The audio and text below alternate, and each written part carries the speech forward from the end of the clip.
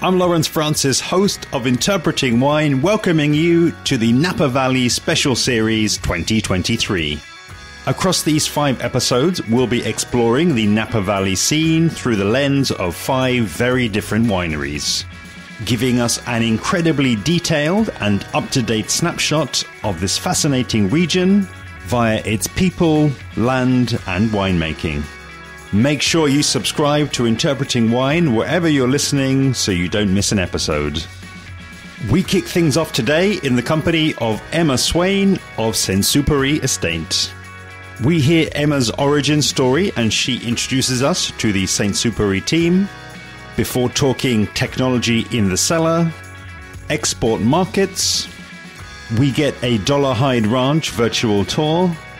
Emma talks geological influences, introduces the Napa Valley Agricultural Preserve, Enotourism offerings, before previewing the premier Napa Valley tasting and auction. Enjoy.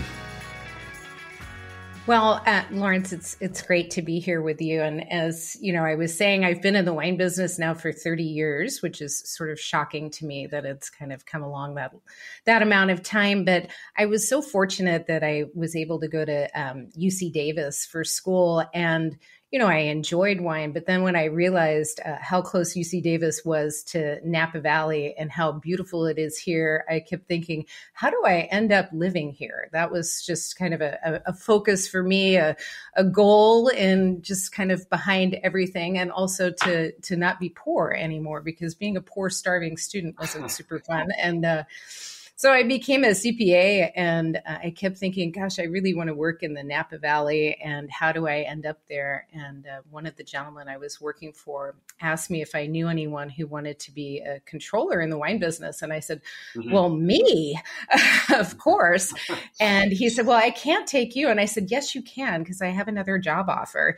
And so he introduced me to Francis and Eleanor Coppola, and I went to go work for them when they had Napa Estate Winery, which became Engelnook Winery later, because I was part of that acquisition team that helped them purchase the Engelnook property. And so that was kind of my start in the wine business. And I've never left. I love it here in Napa Valley. And I work across the street from where I started my career, which is kind of fun because, you know, Napa Valley is a very small place, and we're all very close to each other, but it's also really fun because it is a little tiny place, and we get to all work together very closely.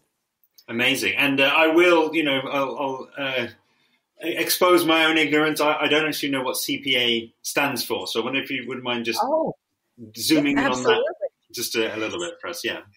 So I studied agricultural and managerial economics and biology. So I became a certified public accountant, which is like a chartered accountant in other locations where you do tax and audit and attest services and consulting services for businesses. And I worked with small and emerging businesses and focused primarily on small companies that were getting ready to go public, or artists and agriculture as well.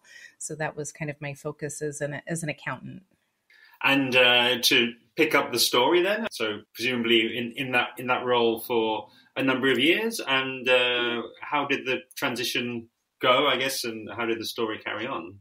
Yeah, so I worked for a wonderful gentleman, John Scupney, who has his own winery now called Lang and Reed.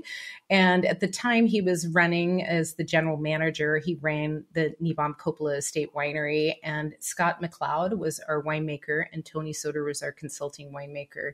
And the three of them shared so much knowledge with me every day. I'd ask a question, and then suddenly I was in the cellar or out in the vineyard learning more and more about wine. And it was a really special time for me because I learned a lot about sales. I learned a lot about viticulture and about winemaking.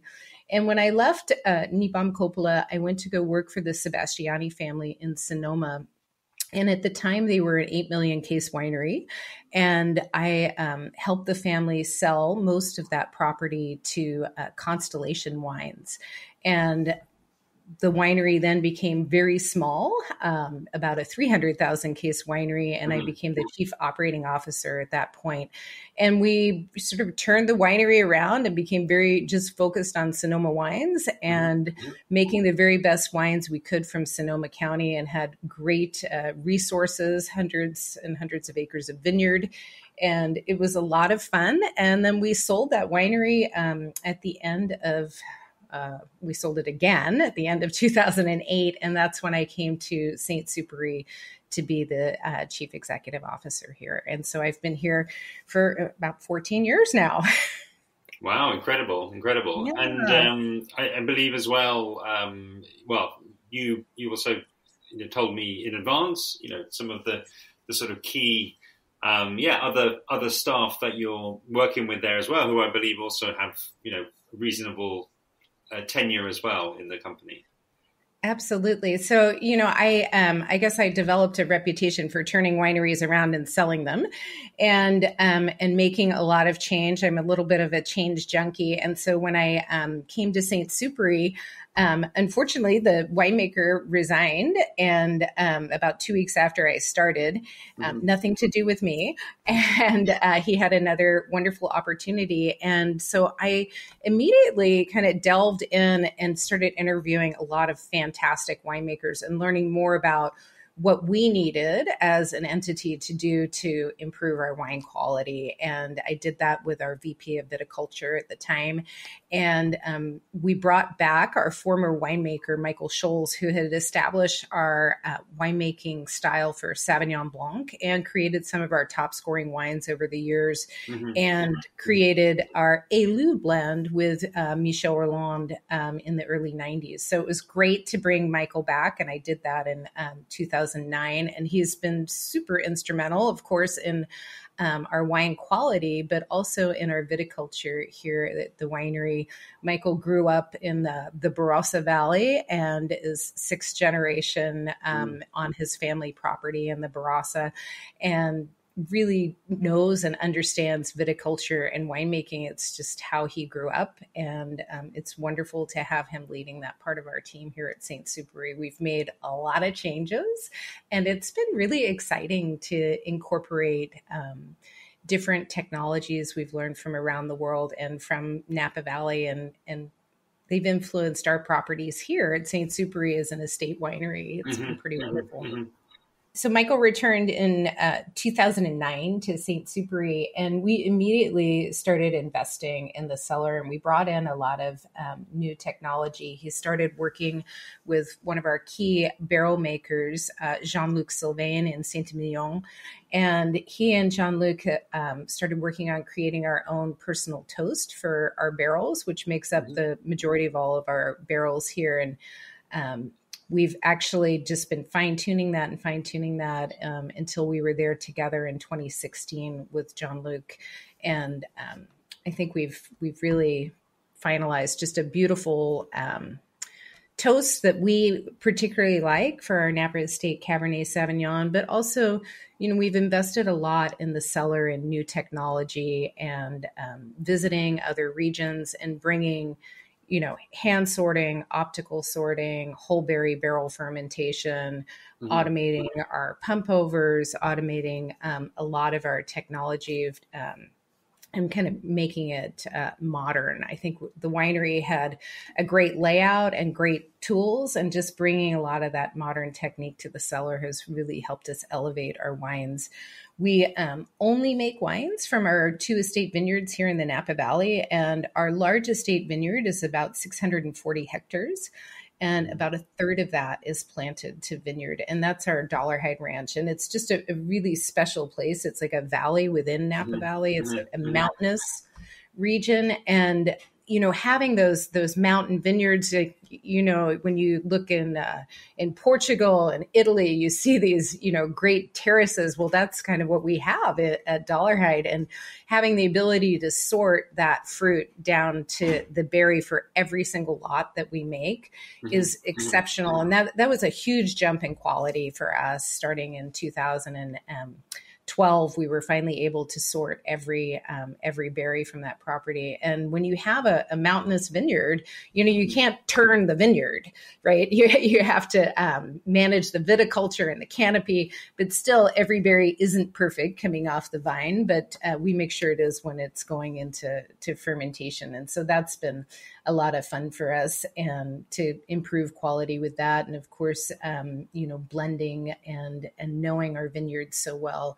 When I started in my career in Napa Valley, I met a lot of great people like Al Bronstein, who founded Diamond Creek, one of my favorite wines here in Napa Valley. And Al was always very articulate with me that, Emma, the best way to make great wine is to be an estate winery, because you have to control everything, and you have to be able to improve that quality. And that's really stuck with me through my career, that the best wines that wineries make are the ones that they have that control over, that they own those vineyards, that they make sure that they're doing everything. And so that's really important to us at St. Supery. And I think it's important to our ownership. We're owned by Chanel, and all of the Chanel wineries are estate grown, produced, and bottled, and very focused on maintaining that control through everything that we do.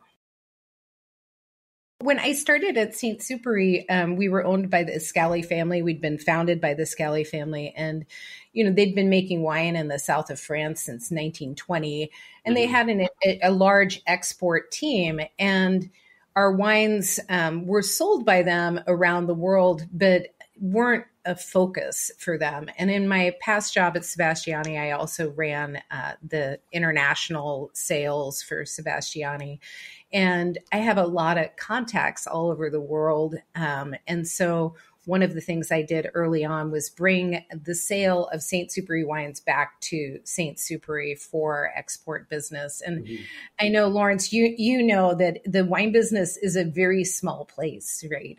And it's wonderful that over the years we develop relationships with people all over the world who are our friends. It's a very small business, and the people are nice. I think that's why we all stay working in the wine business. It's not for the money and the fame. It's for the nice people that we get to work with all over the world. And those people help us sell our wines and tell our stories. So it's pretty wonderful. So I started by first bringing back Canada, which is an important market for us. Of course, our California wines are the number one wines sold in Canada, and going to our friends there and working with them. We work with some great companies, also, of course, the liquor boards in Canada. And then we have a sister company, Ulysse Casabon, which is based in Bordeaux, and they're a negociant, and they bring our wines into France for us.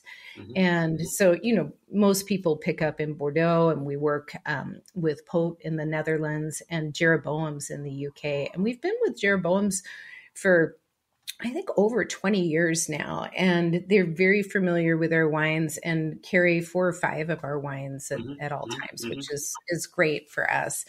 But the Asia market is relatively new in the last 14 years that we've been introduced there. And we have a wonderful business in Japan, in South Korea, Taiwan, Hong Kong, mainland China, Singapore. And a lot of that has to do with the reputation of Napa Valley in the Asian markets. Robert Mondavi was at the forefront of bringing Napa Valley wines to Japan with both the Mondavi wines and Opus One. And that reputation for quality wines from this little tiny valley in which we live, we make 0.4% of all the world's wine. So we're a very small place, but we're known for our quality. And I think that's, I put a lot of that at Robert Mondavi's feet for taking our Napa Valley wines around the world. And so it's nice to have had that reputation also built for us. And our focus on quality wines is very important. And I think meeting and being in great shops like Jeroboam's enables us to be available for people throughout the UK market. Yeah, absolutely, absolutely. So, any UK listeners are, of course, invited to taste along, and I think that that's for me will always be one of the most amazing things about wine is that it preserves and captures all of these stories that we're talking about, and I think all of the inputs and the sense of place, I think is something that we talk about a lot, and I think it's great to have the time to kind of really explore that. And so I'd love to really pick up on something that you hinted at there, which has got me really intrigued, which is actually talking about the estate. So getting a sense of what I call the geography of the estate.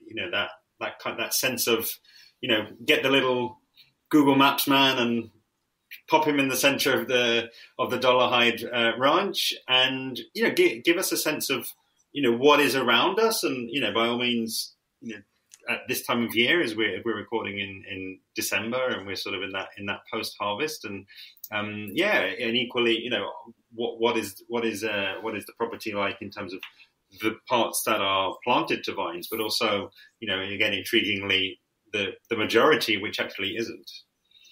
Yeah. So the Dollarhide Ranch is like this valley within the valley. It's in the northeastern corner, and it's high elevation. And, you may not think, 400 meters is high elevation, but for us it is, because in Napa Valley, we're very tiny, but we have this wonderful fog influence that particularly in the summertime comes right up the center of the valley and kind of cools everything off at night, and is instrumental in that huge diurnal shift that we have. And at Dollarhide, we get the benefit of those cooling breezes coming up the valley, but we don't get the moderating effect of the fog. So we get cooler at night, and significantly cooler during the growing season, particularly September and October. We can be 10, 15 degrees cooler Fahrenheit at night at Dollarhide than we are at our Rutherford estate, and about the same peak daytime temperatures. Okay. And so we see that. And at the Rutherford estate, where the winery is located, we're just about 30, 40 meters above sea level. So very different soil type, and very different wines that we grow here. At Dollarhide, we grow all of our Sauvignon Blanc. We grow about 8 to 10% of all of the Sauvignon Blanc in Napa Valley on that one estate. And we have 44 different parcels of Sauvignon Blanc.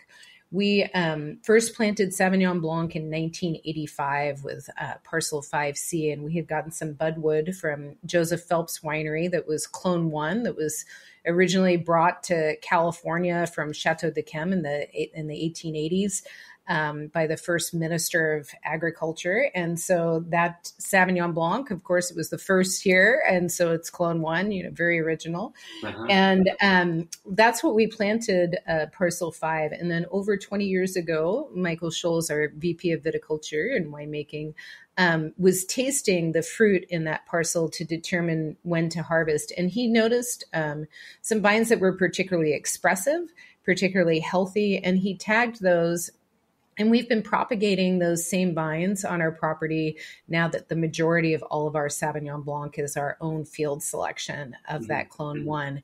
And it's different in different locations. Napa Valley has half the world's soil orders, and on Dollarhide, we have 7 different soil series and 13 variations. And so some of those soils will end up, even with this same field selection, getting much more of a green lime, citrusy flavor. And in other locations where we have a loamier soil, we'll get more of those tropical fruits, a little passion fruit, a little bit of fennel, and very different by locations. And so with our Napa Valley Estate Sauvignon Blanc, it'll be a blend of all 44 parcels of Sauvignon Blanc. So while it's from one place and 100% Sauvignon Blanc and stainless steel fermented, it's got layers of flavor because of the different parcels, the different aspects, the different soils that we experience on the property. And it's a delicious wine, and it's fresh, and it's not sweet, of course. We ferment it completely dry, but it does have just those layers of tropical and stone fruit combined with the citrus flavors that we're all very familiar with Sauvignon Blanc. We also grow on the parcel. We have 7 lakes at Dollarhide and these rolling hills and some flat ground, even at that high elevation. And on the rolling hills, we grow red Bordeaux varietals because the soil is very different there. It's a shaly soil. We'll find seashells because it was, even at 400 meters, it used to be at the bottom of the ocean. And so it's very interesting soil with very little topsoil. The berries are small, and as you know, that high skin to pulp ratio gives you great flavor with our red wines. So we grow Cabernet Sauvignon, Petit Verdot, and Malbec at the Dollarhide property. And then in Rutherford, we have this, we just have a couple of soil types, and we have a very loamy soil. And the wines we grow here, we just grow red wines here. Petit Verdot, Cabernet Sauvignon, Cabernet Franc, and Merlot. And they have a very fine-grained tannin, a beautiful texture that the wines of Rutherford are known for. It's just that the fine-grained tannin texture that's often referred to as that Rutherford dust and the elegance that we get from the wines here. It's pretty cool. Amazing. Yeah. And I think I mentioned before we started recording, I have done quite a lot of coverage really for your neighbors to the north, including a trip to Oregon and a travel around the Willamette Valley, and then also coverage with the guys up in Washington State as well. So I feel like this is a really nice way to sort of continue that journey south along that coast. And both of those regions I felt were quite attached really, and quite mindful of the geological history, which you've already started to kind of allude to there in terms of the differences in the different properties that you have. And I wonder if using indeed any of the features that there might be to the north as well, but equally the geological history that you have there specifically in California, maybe set a little bit of the scene as in what are perhaps some of the larger geological forces that have gone into shaping those vineyards that you've mentioned there. Right. So, I mean, we do have a lot of different soils because we have, we've had the plates causing shifts. We've had the ice age causing, a lot of erosion of the hillsides. And we also have volcanic soils. So, we've got quite a good range here in Napa Valley, which is pretty awesome to have that variety and the variety of elevations as well as temperature throughout the valley with the cool breezes that we get coming in off the San Pablo Bay and then also coming off through the Sonoma coast. So a great diversity for a little tiny place. It's, 30 miles by 5 miles. Very small location, but a lot of diversity that we have here, which enables us to grow a lot of different varietals. We're only in the 1/8 of the size of Bordeaux, but we grow so many different varietals here because of all of the difference in aspect.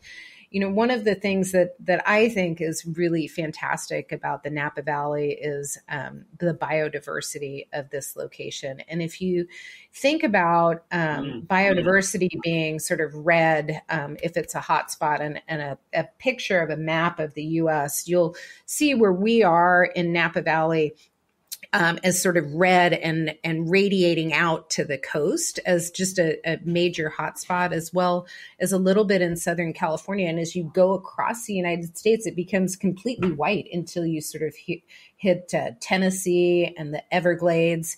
And that biodiversity is super important in how we farm here in Napa Valley. We of course are certified Napa Green since 2008 in the vineyards and the wineries since 2012. And a lot of what we do and pay attention to is maintaining that vineyard and maintaining the biodiversity around it. So at Dollarhide, only a third of the vineyard is planted to vineyard, but we also have a little over 1,200 heirloom fruit trees. We've got 86 types of peaches, over 40 types of nectarines, Asian pears, pluots. We have a lot of wildlife, and we encourage those wildlife corridors. And we also back up against a lot of public land. And so, we have hundreds of bluebird boxes, and we try to maintain that balance. So we don't have to, take action. I mean, we're very fortunate to be in this Mediterranean climate zone where we're not having rain in the summertime. And so we don't get as much disease pressure. But what we do is we look, with a microscope in the vineyard, it's like, oh, we have this pest. Do we have a balance? It's all about balance and cover crops and encouraging that biodiversity throughout the property to have it live in balance, and also to be respectful of this place, because this place is incredibly biodiverse, and we want to keep that. And it's unique.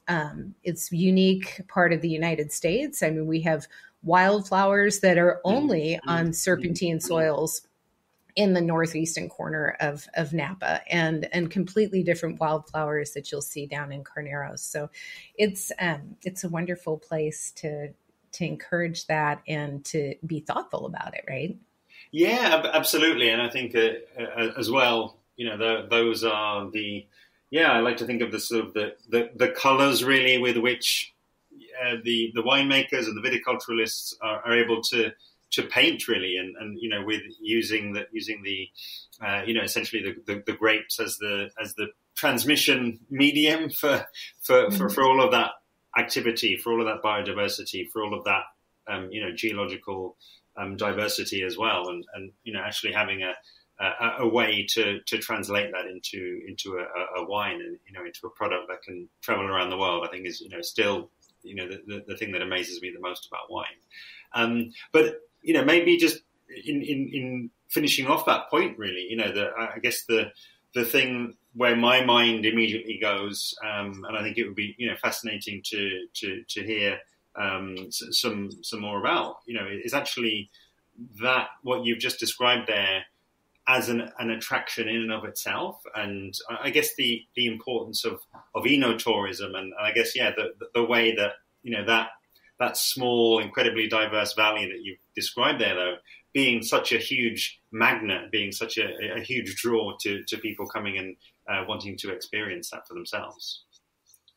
Yeah, we were very fortunate that we passed the agricultural preserve in the 1960s, and that halted development in Napa Valley. It really put a stop to a huge amount of development and prioritized agriculture. And you can look at pictures of Silicon Valley from the same time frame of 1964 and 66 and today, and see that there's just houses. And here, there's been very little development. I mean, living here, you think, oh, some things have changed, but really they've changed in the cities. We have a few more wineries, but we really have prioritized preserving this very special place. And many of us often say Napa Valley is a national treasure, and it really is. And more than 90% of this valley is permanently protected. The Land Trust of Napa County has more than double the acreage, and many organizations protect the valley, but the Land Trust of Napa Valley has more than double the acreage of what we have in vineyards, permanently protected. And whether that's as conservation easements or permanent preserves, but they've prioritized biodiversity, viewshed, and wildlife corridors, and really worked hard at that. But then in addition to that, we have the strictest environmental laws on planting a vineyard of anywhere in the world. We are not allowed to plant over a 5% slope without a permit, and we're no longer allowed to plant over 30%. And so that's really changed the landscape in the valley to not being able to develop much more vineyard. There's redevelopment going on, but there's very few new vineyards available for development in Napa Valley at this point. And only 9% of Napa Valley is planted to vineyard. When you drive up the center of the valley and you come through Rutherford, you think, oh, there's a lot of vineyard, but actually there's a lot of open space, which is pretty wonderful. Yeah, it's a huge surprise to me as well, and even down in the city of Los Angeles, I was visiting there a few years ago, and expected this kind of urban sprawl, and really it never appeared. It was very much you leave the city and everything is very green and very natural. So I can kind of only imagine what it's like there. And for you in terms of I know we're end of 2022, and I'm sure there's been a huge disruption to the ability to have people there and to invite them there over the last 2 years or so. But I'm just curious as to how has that offering recovered really kind of post pandemic, and what might people expect if they were to go and visit? Well, I think Napa Valley is one of the greatest places in the world to visit. And I travel all over the world, and I think, oh, here I am in another beautiful place. But then when I come home, I'm so happy to be home.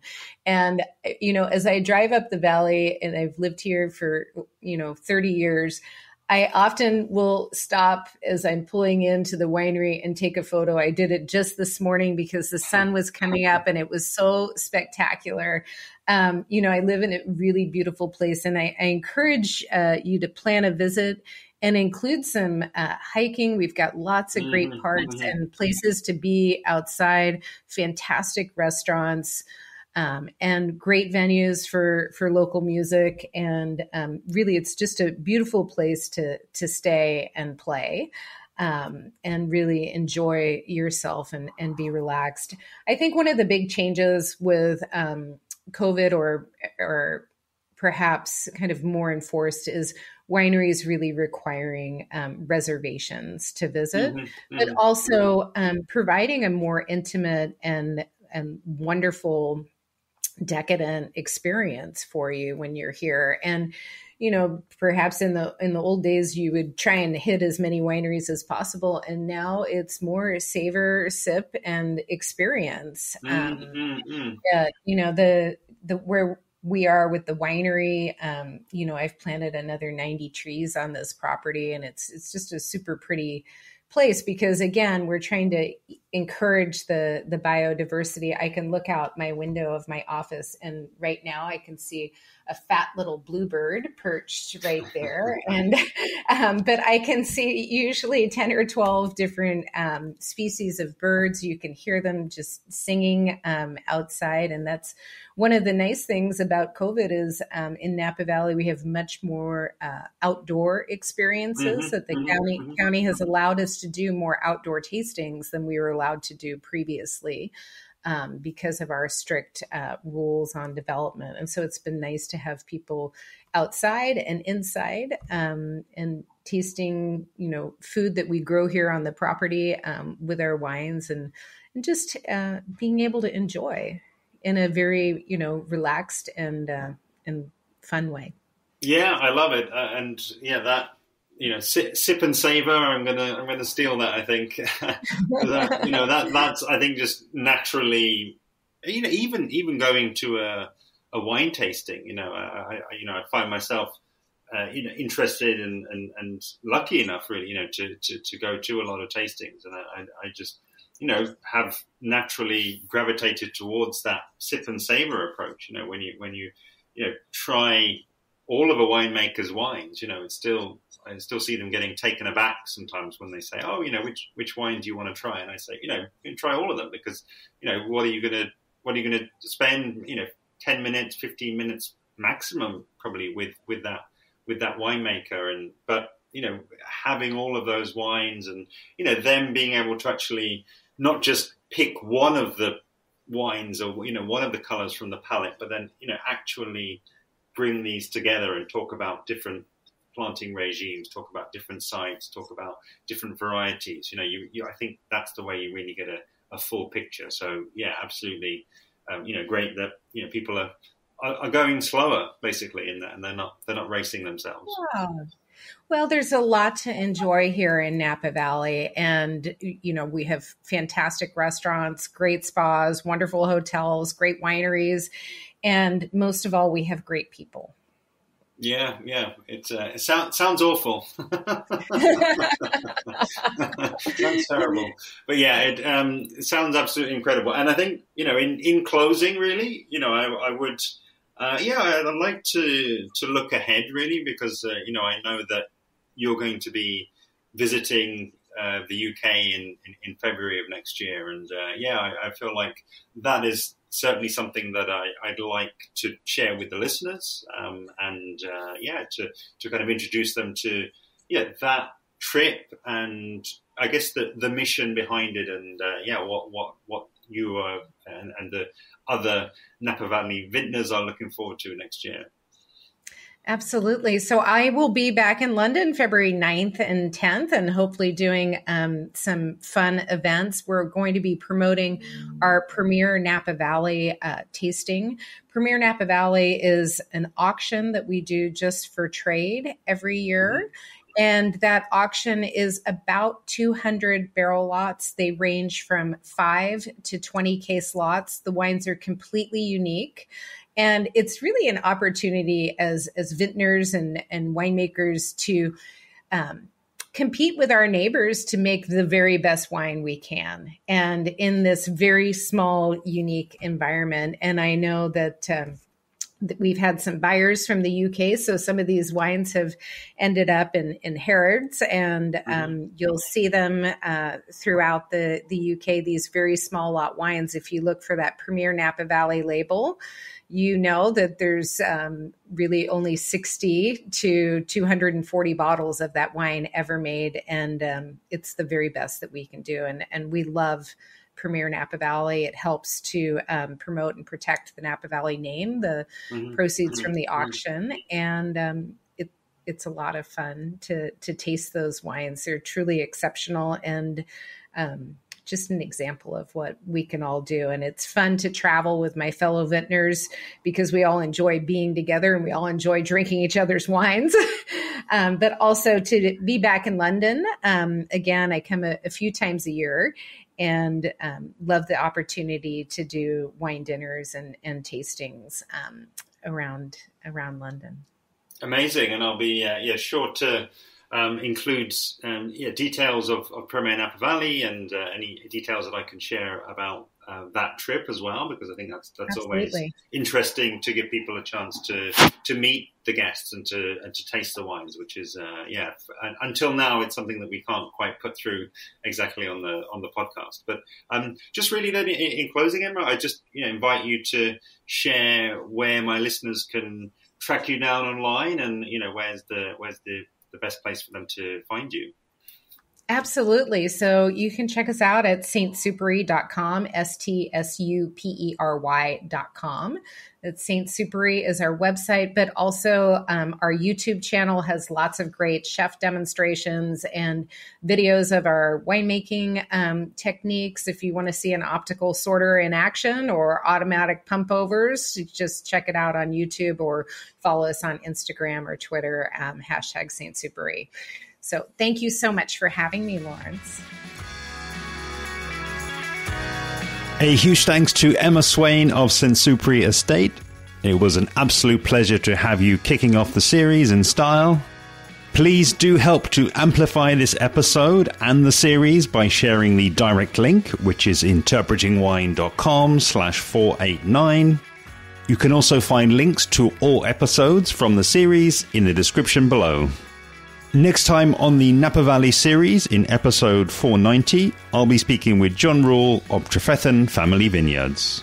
So make sure you're subscribed to our Interpreting Wine podcast to be alerted when the episode goes live. See you then.